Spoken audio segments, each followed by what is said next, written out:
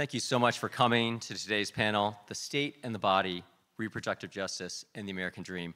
Two small announcements, an apology. We were supposed to have a sign language interpreter here, but unfortunately, the person had to cancel. We are live streaming it, and there's closed caption on that if you need that. And afterwards, I encourage everyone to stay. There's a reception with some food and drink, which is always popular with students, free food. So, reproductive justice. Perhaps nothing is more fundamental to the American dream than control over decisions about one's own body. The Declaration of Independence famously said that all are entitled to life, liberty, and the pursuit of happiness, which implies a fundamental right to bodily autonomy. When the Supreme Court overturned Roe v. Wade last year, it sent a shockwave across the nation and made all Americans aware of how that fundamental right was more fragile than anyone imagined. More and more states are enacting strict laws to criminalize activity that was seen as a basic right only a short time ago. The body itself has become yet another battleground in our increasingly polarized nation. But the question of abortion rights is only part of a much larger struggle. This panel will focus on the broader issue of reproductive justice and attempt to place that idea in a rich social and historical context. The session will explore topics beyond abortion, such as access to birth control, gender-affirming care, and basic health care, as well as policies and state actions that deny patients their fundamental right to consent. In addition, this panel will highlight the troubling sexual and racial lines that are intimately interwoven into state policies around these questions. The recent court decision may have acted as a catalyst for the public's outrage, but the history of reproductive justice is long and too often tragic. To lead our discussion today, we are very fortunate to have Professor Marjorie Jolis. Professor Jolis's PhD is in philosophy, and she's a professor of women's and gender studies at Roosevelt. She has spoken and written widely on the issues related to today's panel. She recently published Slow Motherhood, Utopian Narratives of Time Lost and Found in the Slow Parenting Movement, and Between Embodied Subjects and Objects. She also teaches some of the most interestingly titled courses at Roosevelt and popular courses, The Body, Agency, Pain, and Desire, Fashion, The Politics of Style, The Politics of Sex, What is a Family? She's currently Associate Provost for Faculty Development, Assessment, and Honors, as well as the Executive Director of the Honors Program. I'm delighted to turn the proceedings over to my distinguished colleague, Professor Jolis. Thank you. Thank you. Thank you so much, and welcome, everyone. I'm so thrilled to see such a good turnout to attend a panel on such an important topic, and I'm so grateful to my colleagues, Professor Andy Trees and Professor Margie Rung, who organized this whole conference and organized this panel. It's an honor for me to moderate this discussion and share the stage with these really brilliant panelists who are each working on the issue of gender justice, reproductive justice in really fascinating and urgent ways. So please join me in welcoming Natalie Lira, who is Associate Professor in the Departments of Latino, Latina Studies and Gender and Women's Studies at the University of Illinois at Urbana, Champaign.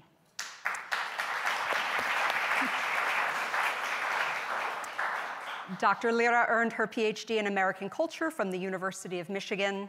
Her research interests include the politics of reproduction, histories of medicine, and the ways that struggles for racial and reproductive justice intersect. She's the author of Laboratory of Deficiency, Sterilization and Confinement in California, 1910 to 1950s, a book examining Mexican origin peoples' experiences of eugenic sterilization and institutionalization in California during the first half of the 20th century. Dr. Lira is also co-director of the Sterilization and Social Justice Lab, an interdisciplinary research collaborative that studies the history of eugenic sterilization in the United States. Funded in part by a grant from the National Institutes of Health, the SSJL team uses mixed methods from the social sciences, humanities, and public health to explore patterns and experiences of eugenic sterilization in California, Iowa, North Carolina, Michigan, and Utah. To my far right, Kidsia Sharif is an organizer birth worker, and reproductive justice advocate currently serving as the deputy director of the Chicago Abortion Fund. In 2019, Qidsiya joined CAF as a program coordinator, where they quickly demonstrated their commitment to reproductive autonomy and justice.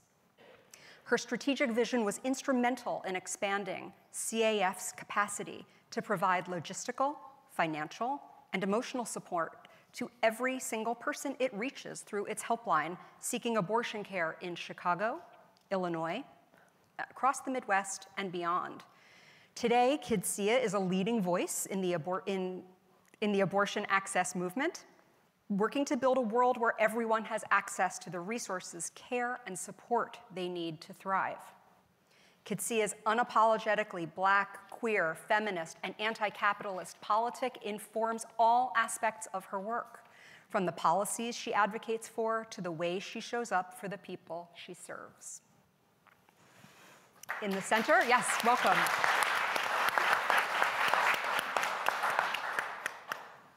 Deborah Turkheimer is the class of 1967 James B. Haddad Professor at Northwestern University's Pritzker School of Law. She joined the Northwestern Law faculty in 2014 after serving as professor at DePaul University College of Law since 2009 and the University of Maine School of Law since 2002. She teaches and writes in the areas of criminal law, evidence, and feminist legal theory. Professor Turkheimer is the author of Credible: Why We Doubt Accusers and Protect Abusers, and Flawed Convictions: Shaken Baby Syndrome and the Inertia of Injustice. She's also a co-author of numerous articles on sexual violence and domestic violence. After clerking for Alaska Supreme Court Justice Jay Rabinowitz, she served for 5 years as an assistant district attorney in the New York County District Attorney's Office, where she specialized in domestic violence prosecution. In 2015, Turkheimer was elected to the American Law Institute, an esteemed group of judges, lawyers, and legal scholars dedicated to the development of the law. She received her undergraduate degree from Harvard College and her JD from Yale. Welcome. Welcome all. So this panel engages the concept of reproductive justice, which is distinct from reproductive rights. It's an important distinction. So I thought, as our first question to open things up, I would ask each of our panelists to say how you understand this concept of reproductive justice and what can it do for us as a concept. And I thought, Qidsiya, we could begin with you. Sure. Yes, I can definitely talk about reproductive justice. To me, and I think for a lot of people, my understanding of reproductive justice is rooted and reflected by in Sister Song's organization and their definition of reproductive justice, which centers that brings a human rights analysis to what we would understand as a reproductive rights framework, understanding that just because we have the legal right to accessing an abortion or starting a family or taking care of our family, that doesn't necessarily mean we have the ability to. And so I understand reproductive health framework as, trying to deliver direct care to people, reproductive rights about the legal framework, and reproductive justice, again, bringing in a human rights framework to understand that we need to create the conditions for people to actually be able to act and realize on their rights. Thank you. Yeah.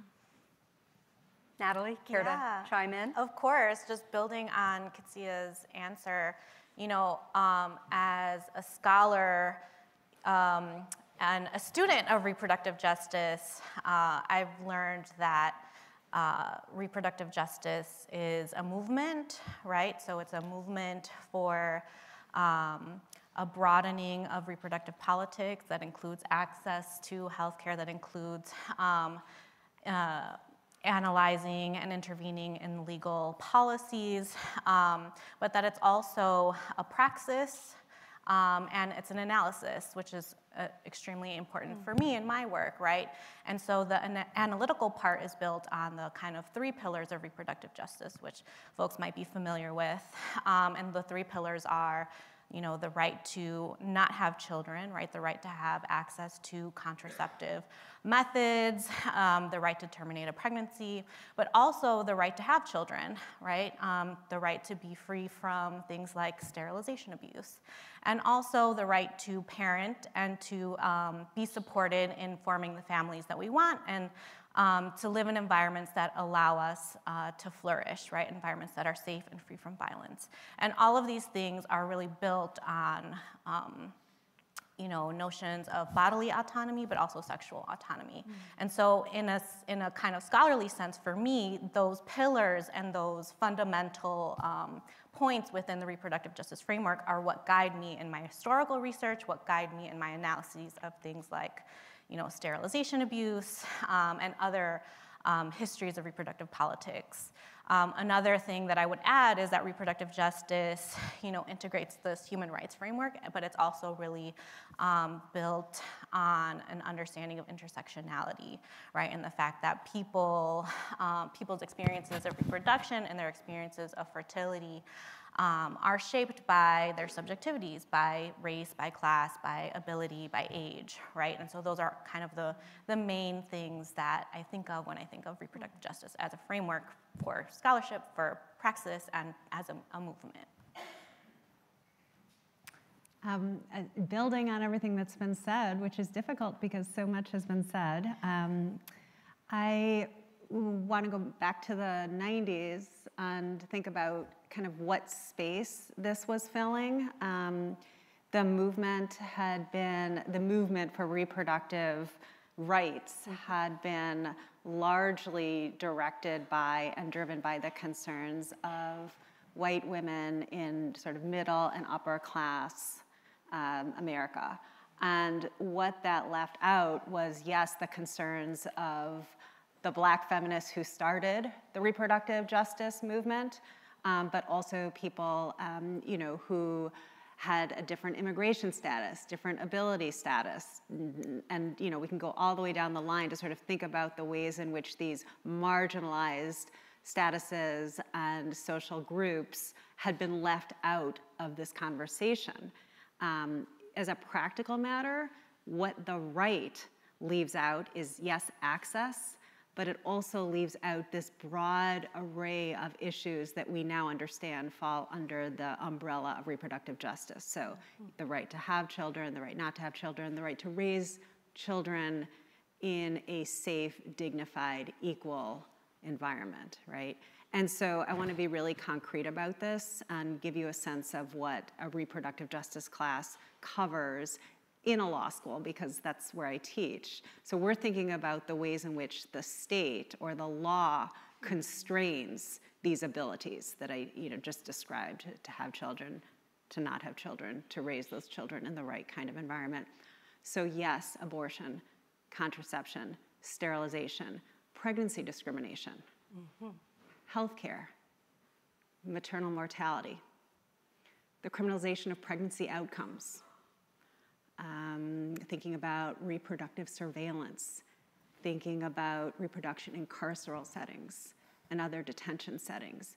And so always centering those most vulnerable, most marginalized individuals and their concerns in order to build out a framework and a very practical response to all of those pressures and all of those forces that are limiting the ability of these folks to control their sexual and reproductive capacities. Wow, I mean, you really lead us beautifully to look at the other part of the title of this panel, which is the body and the state. So Deb, what you were just saying, it really sets the stage for studying, like, well, what is that relationship? So certainly the fields of feminist theory, critical race theory, disability studies, and on, understand that the relationship between the body and the state is often one of struggle. You use the word constraint. So each of you does work looking at that struggle, that area, that relationship between the body and the state. And so I thought I would ask if you could tell us what you know, what you've seen or studied, or what you work on around how folks navigate that struggle of embodied life and the relationship to the state. Natalie, I can start with you. Sure. So, you know, my almost more than 10 years of work in specifically looking at sterilization abuse illustrates kind of, or I have learned that reproductive oppression occurs kind of on a spectrum. And so I've looked at one of the extreme examples, which is forced or coerced or mandated sterilization coming from the state. And so, you know, my research looks at the sterilization of Mexican origin people, primarily young men and women who were sterilized in situations of confinement when they were institutionalized in state institutions. And so in those instances, we see the way that the state has drawn on racist, classist, ableist ideas to justify why someone is unfit to be a parent, why they should be sterilized, why they should be denied the right to parenthood. But another huge lesson that I've learned in looking at these really difficult histories of reproductive violence is that people have always sought to establish their reproductive autonomy. So even in contexts of extreme control, where the state has decided that, for example, a youth needs to be confined in an institution and needs to be sterilized, often against their own will, but also against the will of their parents, that folks find ways to contest and resist those practices, right? That they find ways to escape from the institution, that their families find ways, they find allies in churches, right? Several folks in my research have reached out to, for example, the Mexican consulate or other community allies, right? Have sought to contest the sometimes overwhelming power of the state, but have also found ways to resist in really creative, and have taken creative approaches to that. And so I think what's really important in looking particularly at histories of reproductive oppression, and this is not just with sterilization abuse, but also history of abortion, histories of contraception, that people have always sought to, you know, establish their own agency and their own autonomy over their reproduction, even in contexts of control and oppression against the state. And I think we have a lot to learn from those practices, individual practice, but also collective practices. Mm-hmm. So I think those are kind of the two main lessons that I've learned in doing this research. Kitsia, talk to us about how you see folks navigating that struggle between the state and embodiment, the different forms embodiment can take. How do you encounter that in your work? Yeah, that's a great question. And I was sitting here thinking as you were talking, I feel like it's essential, integral to everything we're doing with the Chicago Abortion Fund. We're providing direct support to people that are seeking support, whether they're an Illinois resident or not. At this point, folks are having to navigate and circumvent barriers to accessing care, which are, I think, for the most part, can be tracked back in some way to the state. Even we talk about abortion stigma as a huge barrier that's not measurable or tangible maybe in the ways where a law is, but the impacts of abortion stigma keep people from being able to access their support networks and reach out for support, and now with increased criminalization and surveillance, like being scared to Google what your options are or send a Facebook message, a private Facebook message with your parent. The fact that people are having to cross state lines, and fearing license plate readers. All of these things are tangibly, by laws able to, in Illinois at least, we're trying to address them with tangible solutions, but it's the culture shift work that we're equally committed to, I think is so, so important and something that each and every person can have an impact through. So I see that as a lesson in a place by creating a space with the people that you know in your life, in your community, however small or large, that you are a safe space, a resource, really does, especially now, make a tangible difference in helping people navigate barriers and restrictions to care. Thank you, and I appreciate your attention to culture. And Deb, I'm thinking about your work around the struggle to have the authority over one's own experience, the struggle to be believed, the struggle to know that I know what happened to my body, and how that has to, sometimes there's a lot that has to be overcome in order to be believed. So I'm curious if you could tell us about how you see people navigating that particular struggle. Yeah, thank you. And I also really love the connection between culture and law, which I think is one that we really ought to be interrogating. There is this very close reciprocal relationship between the way the law responds to, let's say in this case, gendered harms, right, and the way our culture does. And so, I think we kind of need to be toggling back and forth between these two very powerful forces and not kind of just being really myopic about looking at one or the other. So a lot of my work has focused on credibility in the sexual violence context, but in others as well. I argue that credibility is actually a form of power, and it gets sort of distributed along very familiar axes of power in our society. And that's not going to be the case in every single instance, but if we're looking at patterns, we ought to realize that there are these kind of very commonplace responses to people who come forward and assert that something happened, right? And if that person tends to lack social power in our society, it's going to be the case that they are less likely to be believed. They are also more likely to be blamed for whatever the harm is. And I think this part is critical, and it goes to everything that's been said already today. There's a care gap, right? And so it's not just that we tend to doubt that something happened, or that the person who did the harm is to blame, but we also just don't care as much about violation when the person who's been violated, again, doesn't have that kind of social power.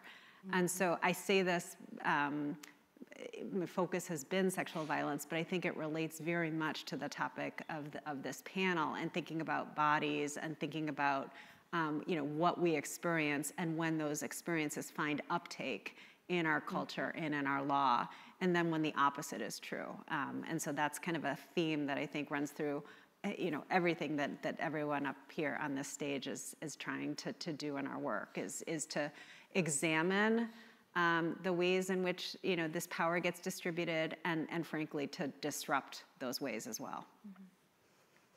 I love the connections that are surfacing here between care and power. We don't often think of them as sort of twin phenomena, but they really are, and that leads me to my next question. So as we know, and as Professor Trees mentioned at the top, in 2002, the US Supreme Court found that there is not a constitutional right to abortion, which overturned just shy of 50 years of precedent. So this ruling, Dobbs v. Jackson Women's Health Organization, set in motion a kind of dizzying reality that we are in right now.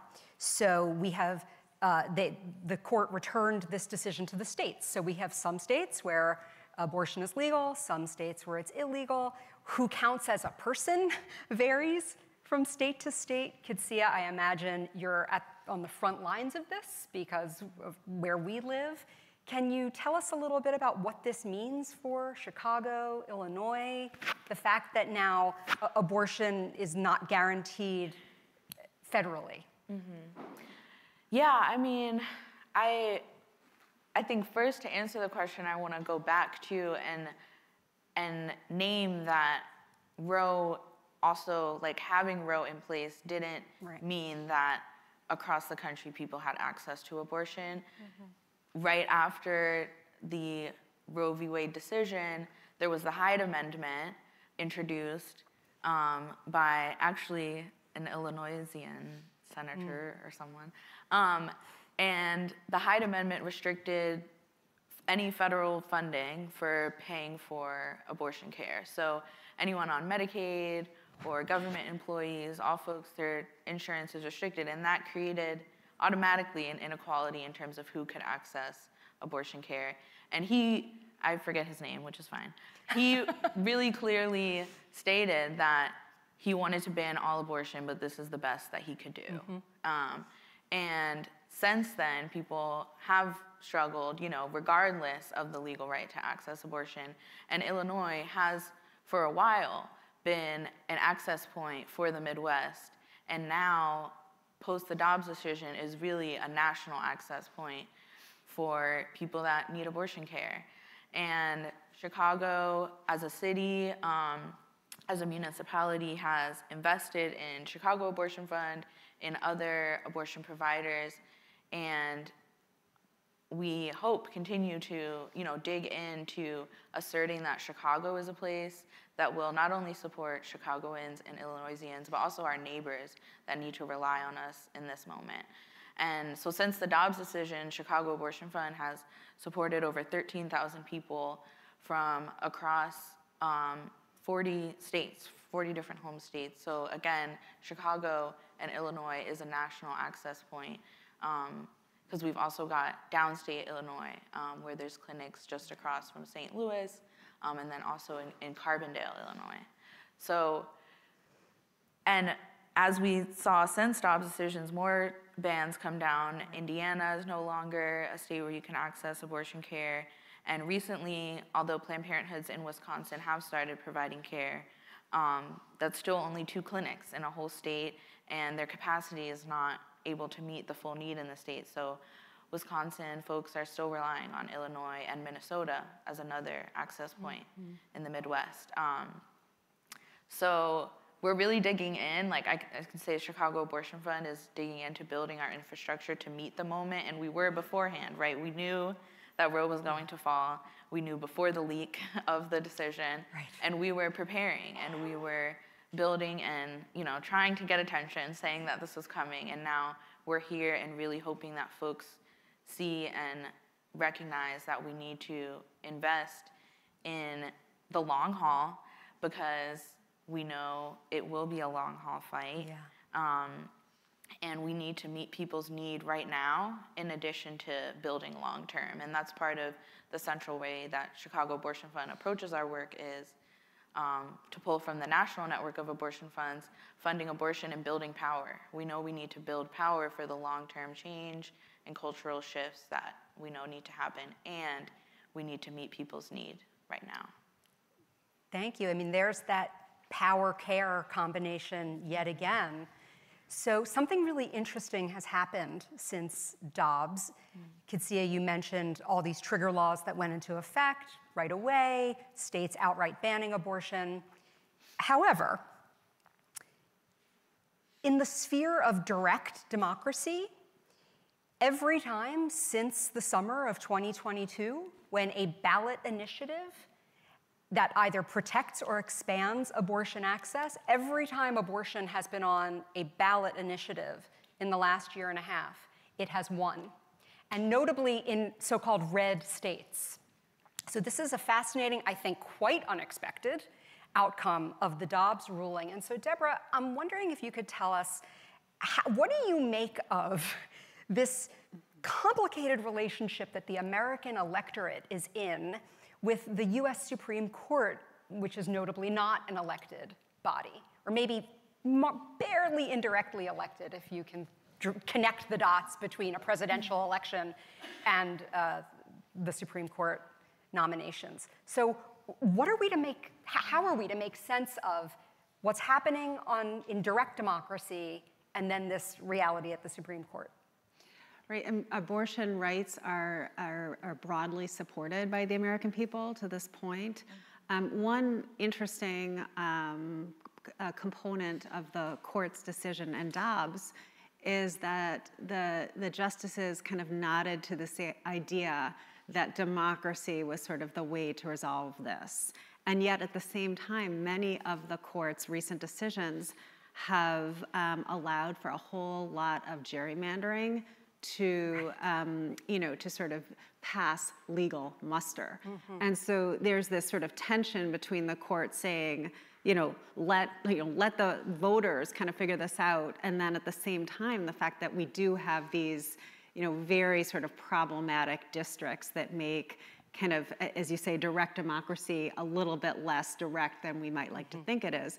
So that's why I find these, these ballot initiatives to be really interesting, because when voters are able to themselves speak not through their elected representatives, but with their own voices, such as they are, we are seeing that there's some greater protection of the right to abortion than we might have otherwise feared when the court sort of throws up its hands and says, like, let's let the voters kind of figure it out. So I just want to kind of point out that we should, again, all be watching not just the court's decisions related to abortion and maybe we'll talk about gender affirming care and the like, but also its decisions related to democracy, because our democracy is very much implicated in this idea that the voters are just going to kind of be able to implement their will. It is far more complicated than that.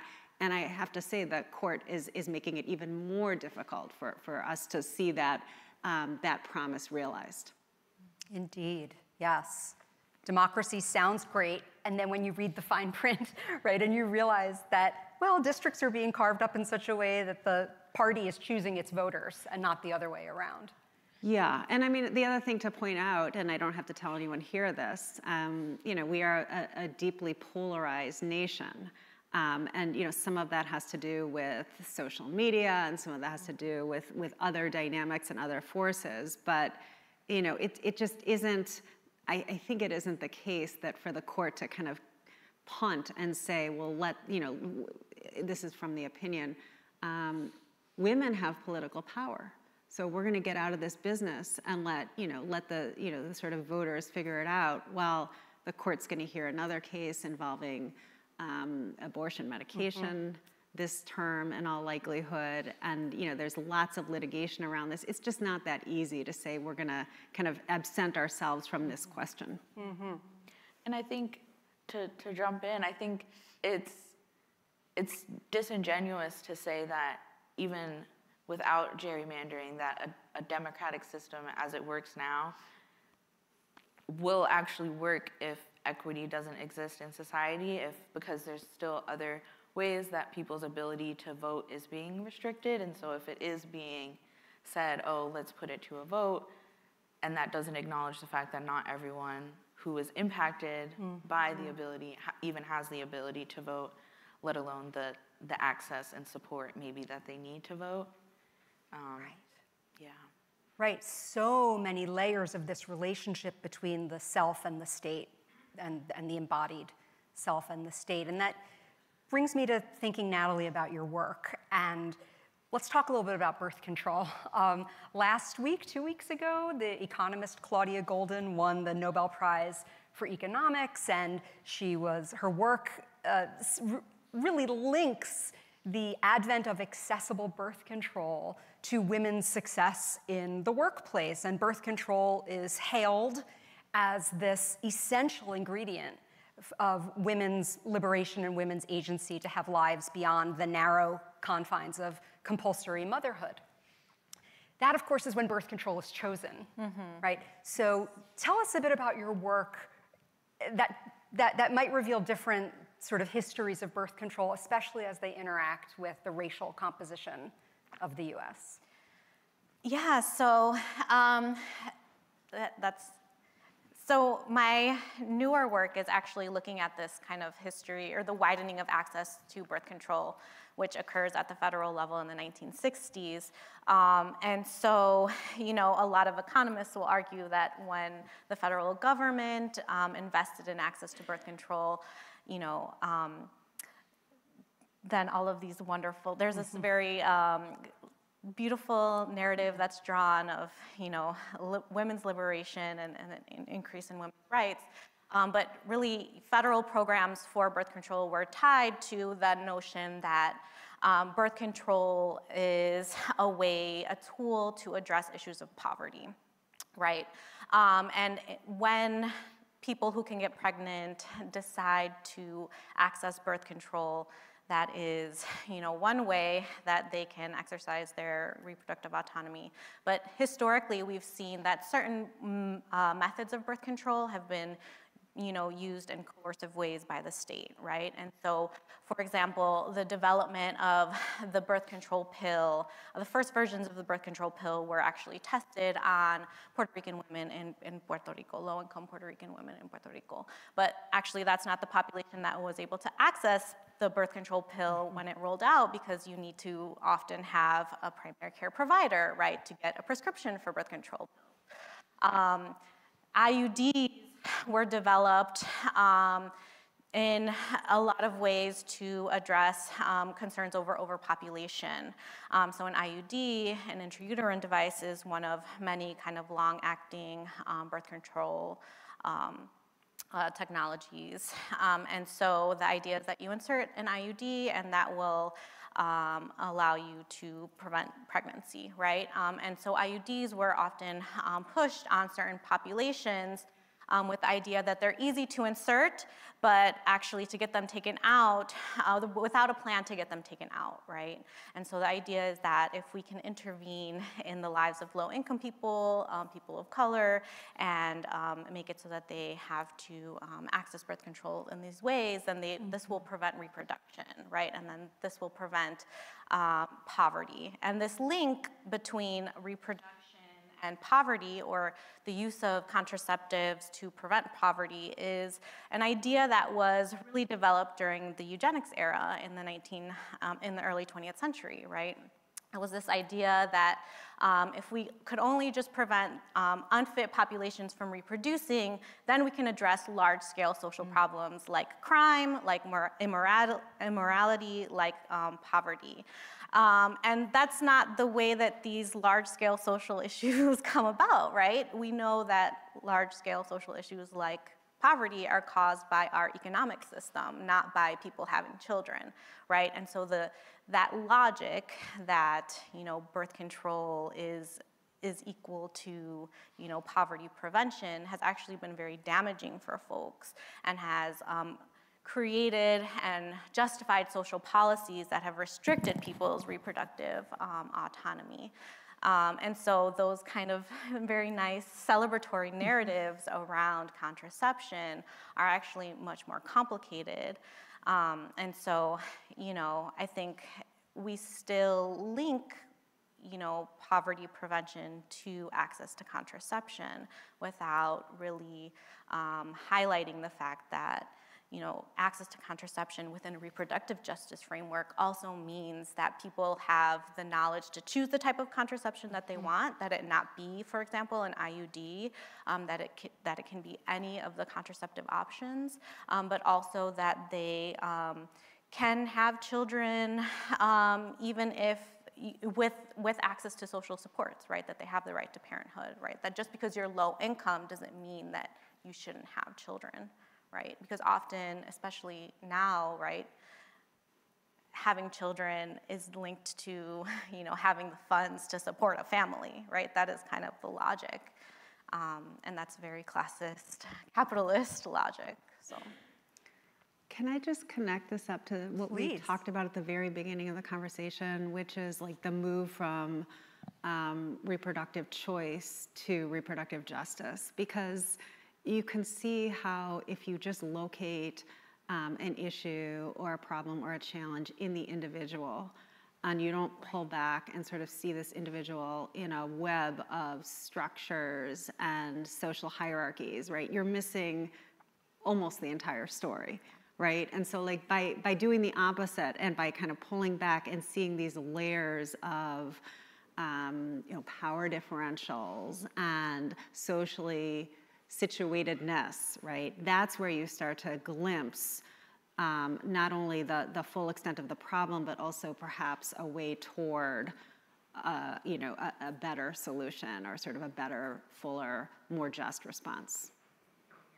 Right. I mean, thinking of reproductive justice as really an analytic tool that will make visible the structures that otherwise are pretty invisible. I mean, we don't see always, things that we consider structures. We just live out our individual lives, but of course, our lives are made possible by and constrained and enabled by those structures simultaneously. So I'm appreciating what reproductive justice can do for our understanding, for what it is we can see. And so, this conference is the American Dream Reconsidered.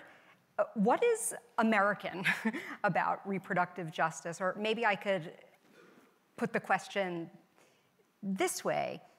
What do national borders have to do or not do with reproductive justice?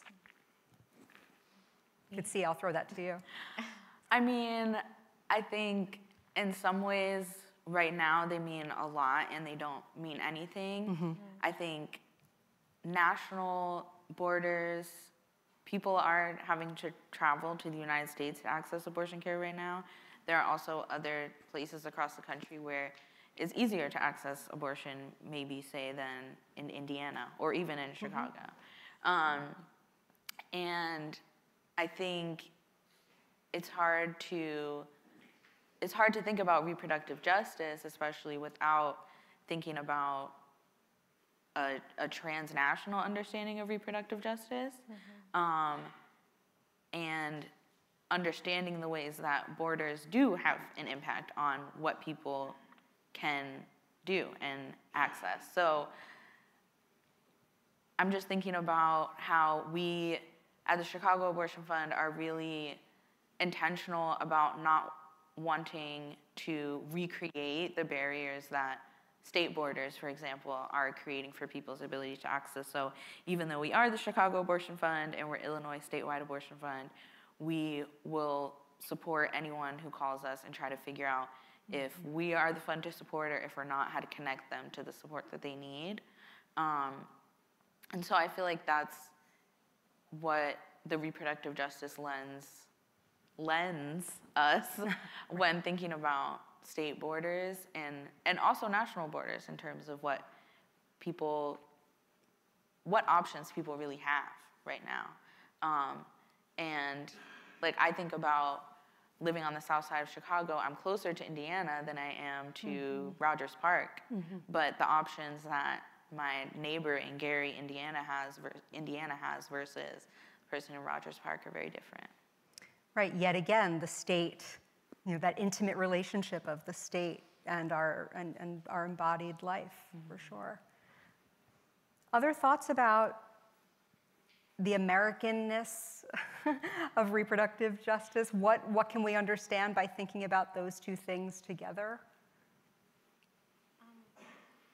I think, this question makes me reflect on what we were talking about earlier and like the reproductive justice, the founders of the reproductive justice movement and the concept made the decision to ground their concept in human rights out of a recognition that American institutions were often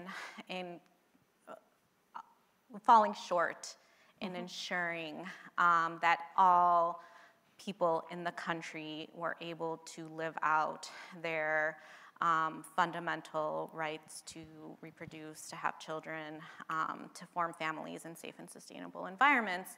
And so that kind of like thinking globally really opened a lot of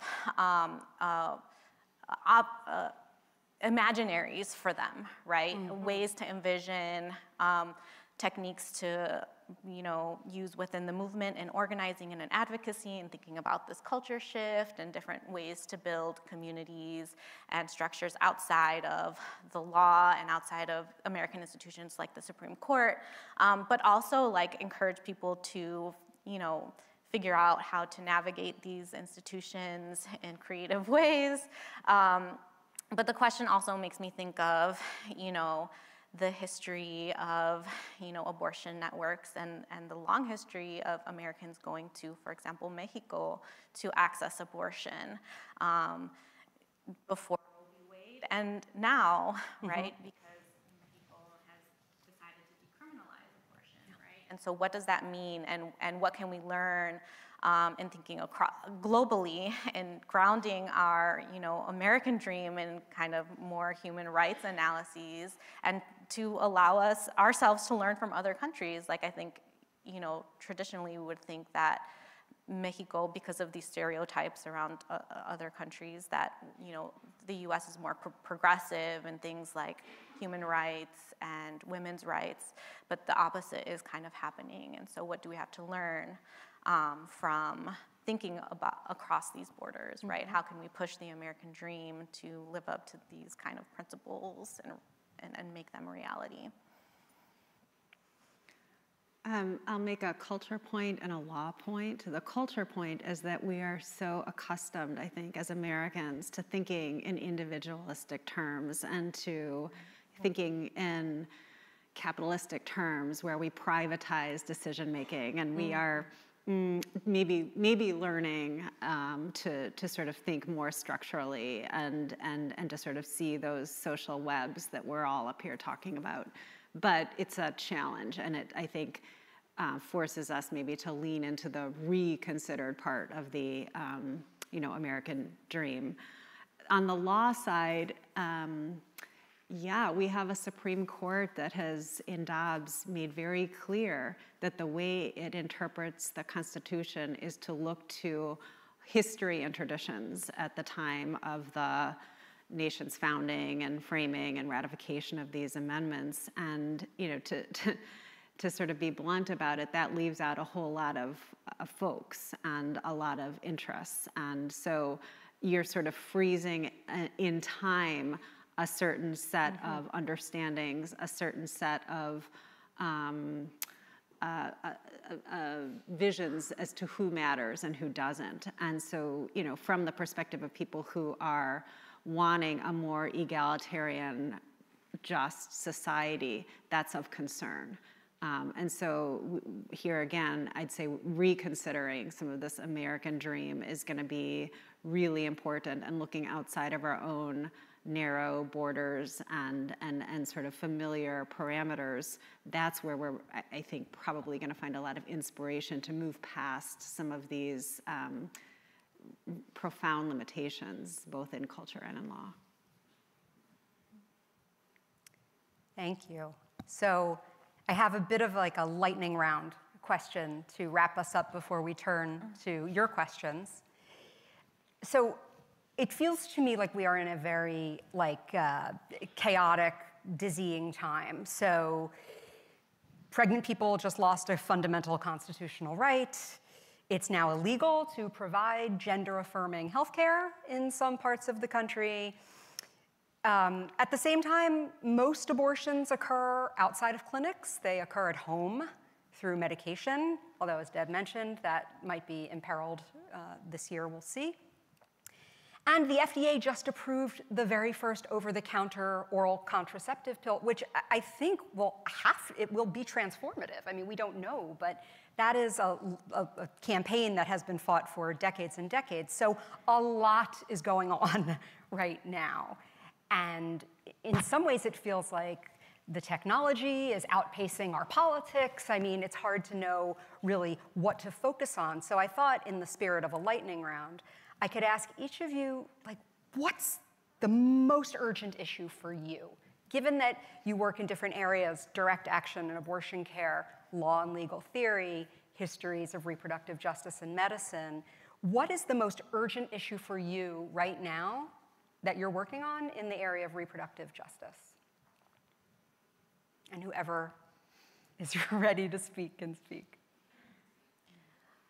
I'll say for me, from my perspective as a scholar, as an academic, I think the most urgent thing is taking seriously the framework of reproductive justice in the different kind of ways, in the ways that we analyze reproductive politics, in the ways that we move in terms of supporting organizations, and in kind of the praxis part, like what does reproductive praxis mean? Like how do I act and live out my my connections and beliefs in ensuring reproductive freedom for folks, like, and where, you know, what I tell my students is like, you don't have to do everything, but you can find your like niche, right? Like you can find your organization that you're gonna support either through volunteering or through donating money, right? You can find your research that you're gonna do, right? Like everyone has a role to play. And so I think kind of in my position, what's most urgent and what I try to do in my classes is like teach the framework, like help us think about how it can be applicable, like how can it be applied? How do we support these pillars? And how do we think creatively, given the knowledge that we know that things like our Supreme Court, the rights that are, you know, given to us, or that the Supreme Court is not going to hold on to our rights in the way that we thought they might, right? And so that's kind of the most urgent thing for me. Thank you. I think a lot can be done at the local level, and so whether it's community organizing or whether it's sort of thinking through how we educate, people who are very young and then people who are young adults. But I think a lot of this does kind of hinge on the future of our democracy, and I define that really broadly to say like who is going to be able to vote, who's going to have access, not as just a legal matter, but also the wherewithal to make this kind of change. Because I do see a lot of potential for a brighter future, but I think that there's so much that has to happen to kind of seed that ground, SEED, not CEDE, right? And so I don't know if this is a fair answer to the question, but I think that's where I'm putting a lot of my hope and energy now, less so at the kind of highest levels of the Supreme Court litigation and more so kind of at the early end, and sort of what are we, what is the pipeline looking like for people who are coming of age and going to be, I hope, future voters. I think my answer is kind of like yours in that I think this moment really demands that we center the reproductive justice framework and see every social issue that we're facing with a reproductive justice lens, because otherwise we're missing it. We're missing a huge piece.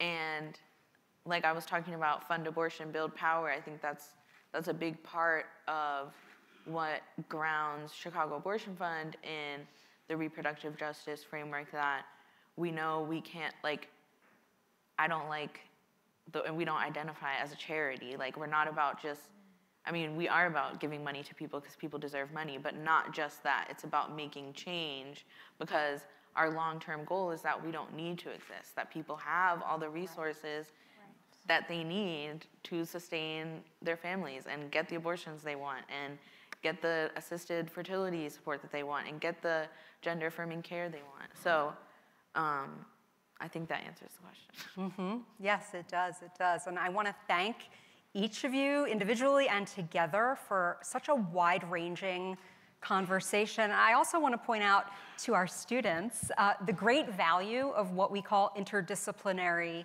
inquiry. So what we can learn from bringing a historian and a legal theorist and a community activist together, what gets illuminated when we have those diverse perspectives engaging around a single concept or theme. And I'll just mention that that is a academic innovation that we have feminist scholars to thank for. So that's just a plug for women's and gender studies, where this is what inquiry looks like. So thank you all so much. I'm happy to turn the conversation over to all of you and hear your questions, and I'll talk less.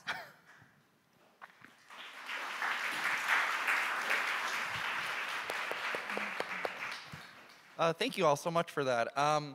So one of the things I kept hearing was, class as being one of the most prohibitive ways of reproductive justice, folks having access and things like that. But I keep thinking about the relationship between institutions like religion being so important to our culture and to our laws. And I'm wondering, from your various perspectives, if you can speak to how religion is playing into, and the different kinds of religious institutions are playing into these questions of reproductive justice. But thank you all, this was awesome. I mean, religious institutions wield a lot of power and money.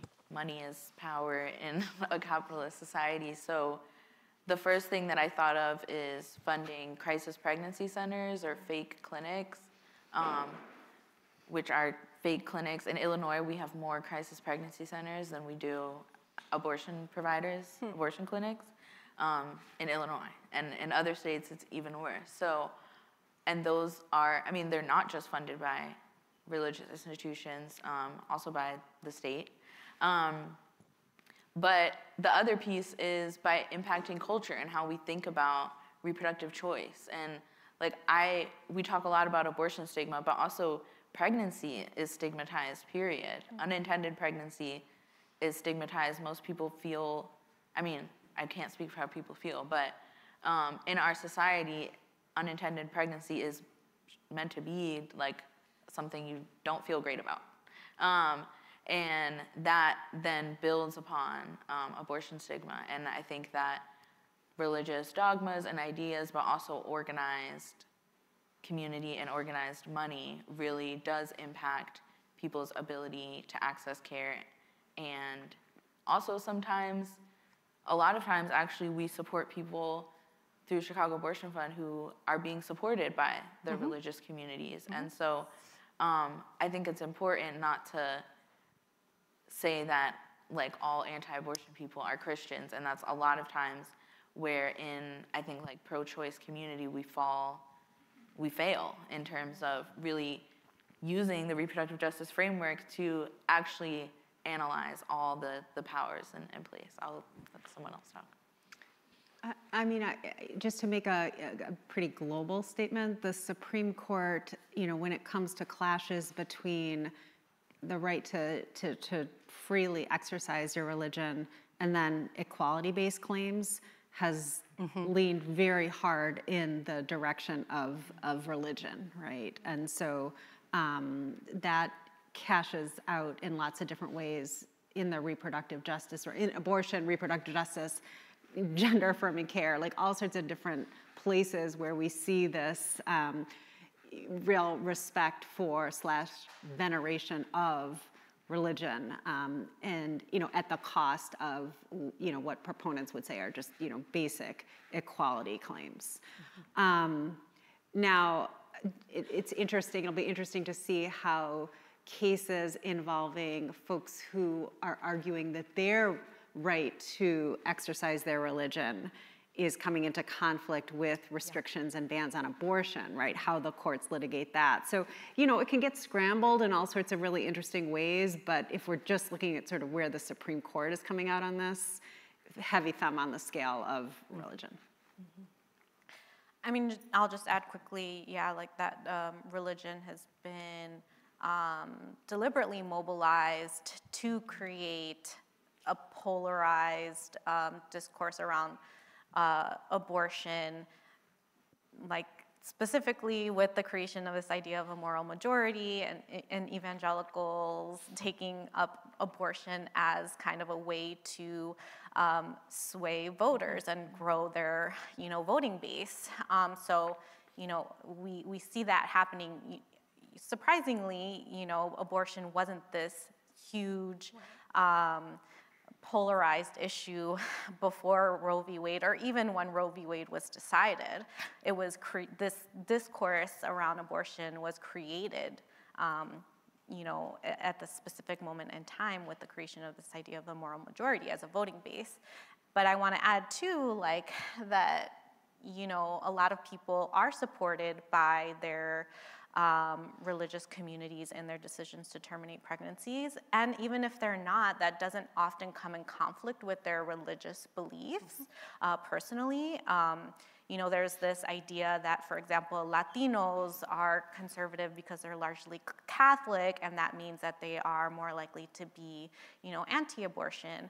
But the National Institute for Latinas and Reproductive Justice actually did a polling, did a study where they polled Latino voters in Texas actually, and found that their views on abortion are much more complicated, despite the fact that many of them identified as Catholic, that actually a lot of them said, maybe I wouldn't choose to have an abortion for myself, but I would support a family member that decided to terminate a pregnancy, right? And so I think, just to echo what you were saying, Kitsia, that, abortion is used or religion is used in a very deliberate way to polarize rhetoric and even voting in terms of abortion, but that the way that people exercise their beliefs and make decisions is not always, doesn't line up that way.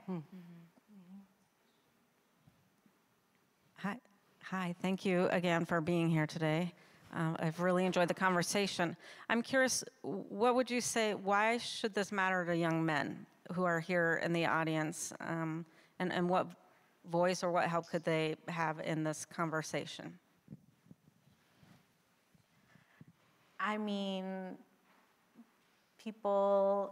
young men can, have a lot to, there is a lot at stake in terms of reproductive justice for people that identify as men and people that can't get pregnant, for sure. I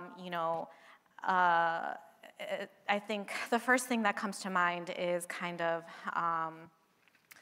a lot of reproductive justice scholars have started to talk about mass incarceration as a reproductive justice issue, both for women and people who can get pregnant who are incarcerated, but also for men. Young men of color are a huge portion of people who are in carceral settings, and that is a reproductive justice issue if they have children, but also if they want to have families, right? So that's one issue that I think is very clearly tied, right? That practices of criminalization and practices of incarceration impact,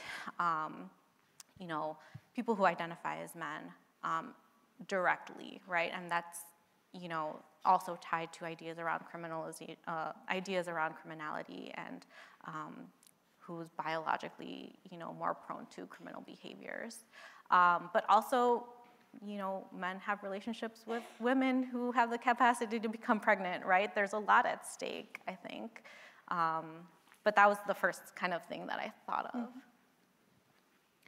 Yeah, I think I'll name that not only women get abortions or need abortions, and not all people that need abortions identify as women. So we are really explicit in our language when talking about people that need access to care and saying people or people who get pregnant versus using women-only language, which we see a lot in pro-choice spaces. And it's really important that we talk about, one, people that aren't women that need access to abortion, but also I think when we use a reproductive justice framework, we understand that access to abortion is connected to all these other things.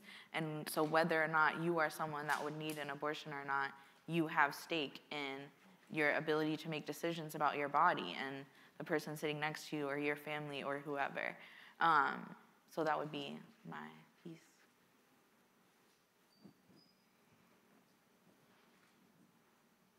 There's a question down here. Oh, there's a few.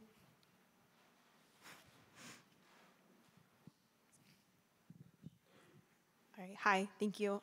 So my question was about how you all discussed about how despite Roe v. Wade making abortion legal at the federal level, it was also up to states locally, like how they wanted to go about abortion rights and reproductive rights. And so also it was discussed how culture plays a big role in like politics and political decisions. So my question was, bearing these 2 points in mind, do you think the overturning of Roe v. Wade was a catalyst for states to make super restrictive abortion laws, or was it something that was always going to happen? That's a great question. I mean, it was happening. States have been passing restrictions on abortion since the 90s, really. And kind of on the flip side, Illinois was one of the states that passed protections because there were leaders that were like, we know that Roe is in trouble. And so, like many states, Illinois had on the books that if Roe v. Wade was overturned, there was not a constitutional right in the state to abortion. We do have that now, but other states, when the decision came down, there were automatic trigger laws or automatic, go back to some 1800s law that says that abortion is illegal. So I think that Roe v. Wade the fall of Roe v. Wade wasn't necessarily a catalyst for restrictions because they were happening before, but it has definitely, it's been a win for anti-abortion people, and that has fueled not only passage of anti-abortion restrictions, but also restrictions on gender-affirming care and attacks on trans and LGBT people. Yeah, I want to be careful not to be heard as suggesting that overturning Roe versus Wade, was by any stretch of the imagination a good thing or helpful. And at the same time, if there is a silver lining, I think it maybe has sort of awakened people who were sleeping to the very real threats to access that have been there all along, and the ways in which abortion connects up to everything else that we're talking about today. And so it maybe opens up some possibilities for reimagining what a stronger legal and cultural framework for reproductive justice might look like. It's not exactly the question that you asked, but I think your question kind of raised for me this possibility that maybe going forward with the kind of activism and ballot initiatives that we're seeing, the kind of community organizing, the kind of mobilization, that maybe we can, over time, move to a place that was far better than what we kind of had when we had Roe.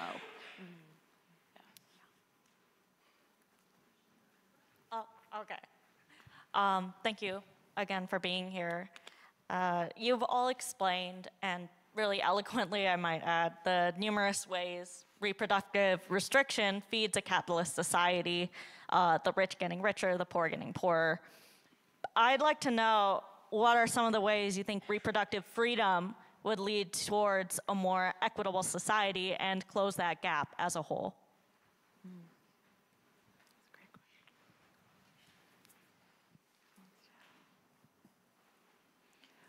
I mean, I think that the idea of reproductive freedom kind of is a way to make real equal citizenship, right? And so the reproductive justice lens that we have been describing up here, I think, takes into account so many of these unjust social structures that if we start to attack them through the lens of reproductive justice, we're also getting at, other seemingly unrelated injustices that, that we see all around us, and leads us toward a more egalitarian, as you said, society. So it really is kind of a way in to a lot of the injustices that, different social movements that maybe don't, on the face of it, align neatly with reproductive justice. Well, there are these synergies and these intersections, and I think we start to see them when we really push the reproductive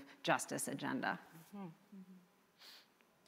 Right. I mean, for instance, the climate movement is intimately linked to reproductive justice, but you don't see that if we only talk about reproductive rights, which sounds like an individual endowment as opposed to a new lens on power.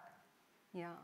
I mean, if we go back to kind of like the earlier, we were talking about how economists say like, oh, contraception is like has this direct link to increasing women's rights, right?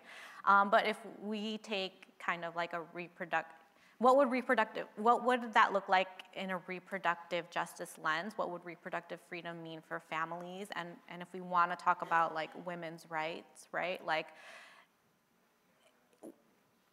another version of that would be, not that preventing pregnancies increases someone's economic possibilities, but that actually creating a supportive system for families and people, single mothers, single parents, to support their children, to stay home and take care of their children if they want to, or to go and work a job if they want to. Like, that's actually what could better people's economic situations, not merely prevent them from having children so that they can engage in often a low-wage exploitative labor market, right? And so I think that's where the lens really shifts the narrative, right? Like, no, let's not focus on making people available to work. Let's focus on getting them the supports they need to have their families flourish and work as well if they choose to, right?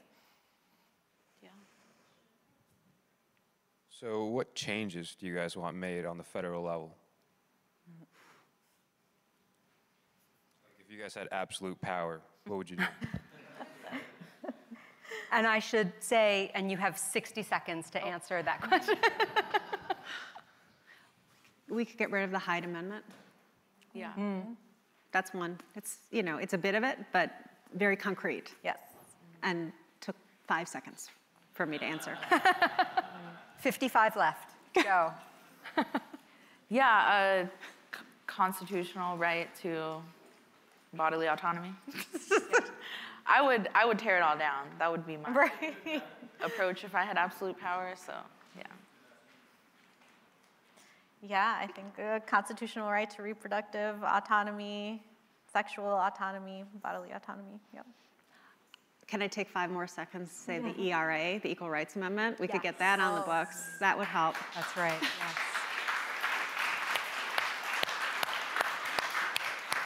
Please join me in thanking Kitsia Sharif, Deborah Turkheimer, and Natalie Lira for this really wide-ranging conversation.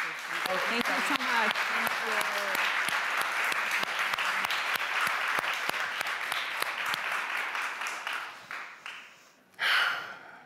All right. That's a good question. I don't think I've ever been like, if I had unlimited power, what would I know. I'm like, I would hand it over to someone. Right.